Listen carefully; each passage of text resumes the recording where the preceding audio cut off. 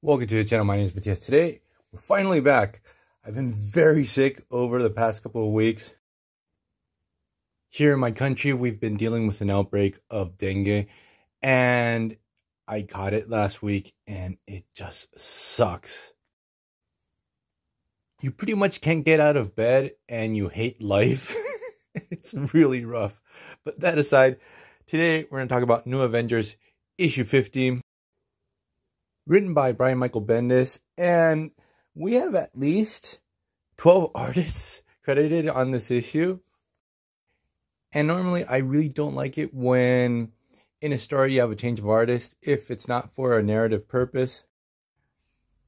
But in this case, it does work, and most of the issue is actually illustrated by Billy Tan. And for the guest artists, you do have some pretty big names. You have Brian Hitz, you have Lino Francis Yu, Steve Epting, just to name a few. So without further ado, let's get into the story that is firmly in one particular era of Marvel, which was the Dark Reign.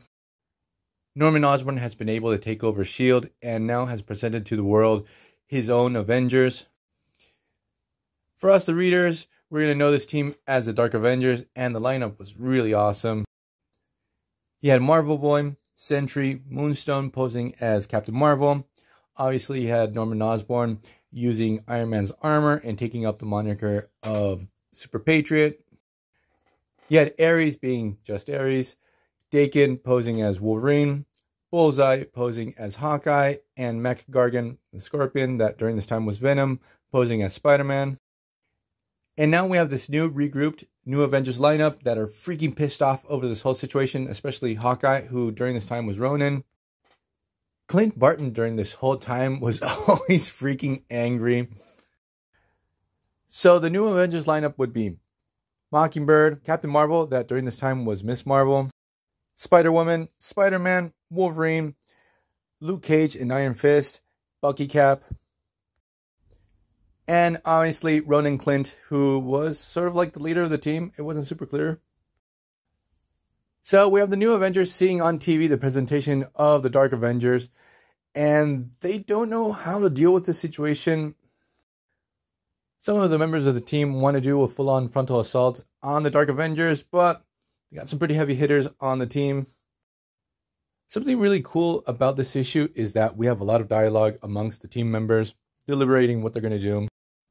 And Brian Michael Bendis really knows how to do this type of dialogue and banter and give each character their own type of voice.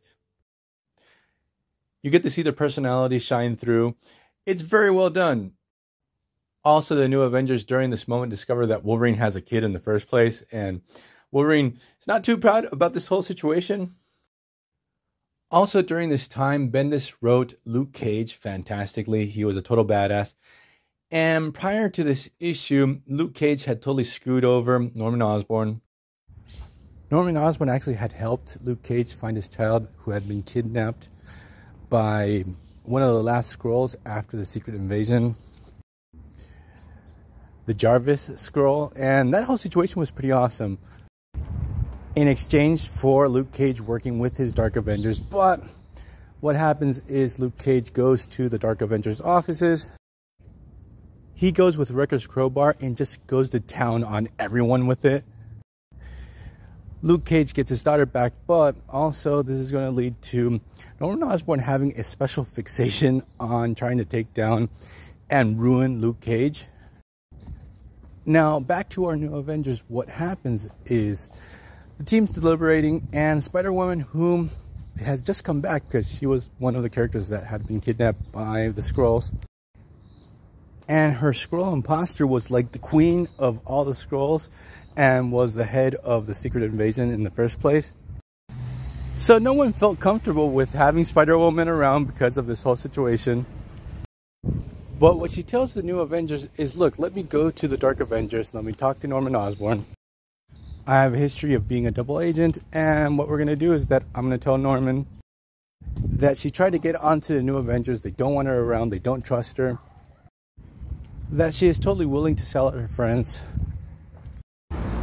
The plan itself, it's pretty naive. We're coming off the fact that, as I mentioned previously, Norman Osborn just got burned by Luke Cage. So Spider-Woman goes to Norman Osborn. She almost gets killed. She tells Norman, obviously, where the secret base of the New Avengers is. He knows it's totally a trap. Now, here's the cool detail to this story. Norman Osborn considers taking down the Avengers below him. It's not worth his energy. Surprisingly, he doesn't let his ego get in his way, and instead of sending the Dark Avengers, he sends in the Hood and his small army of D-list villains, who during this time had taken over the Avengers Initiative. So the New Avengers are pretty proud because they're going to spring this trap, take down Norman Osborn and his Dark Avengers, when the Hood's forces storm the place, and they give the Avengers a run for their money. And the interesting thing here is that the story on each page focuses on one distinct Avenger, and each Avenger has a different artist. So that's why we had so many guest artists that I mentioned previously earlier in the video. It's actually a pretty cool detail. It works for me. And the idea of Bendis at this moment of the story is to have each one of the Avengers sort of question their place on the team while they're having to deal with the Hood's forces.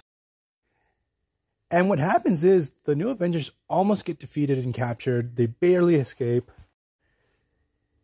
This issue is going to set the stage for everything that's going to go down during the Dark Reign era of the Marvel Universe for the Avengers. But I'm going to leave this video here. I hope you guys liked it. See you guys next time. Bye.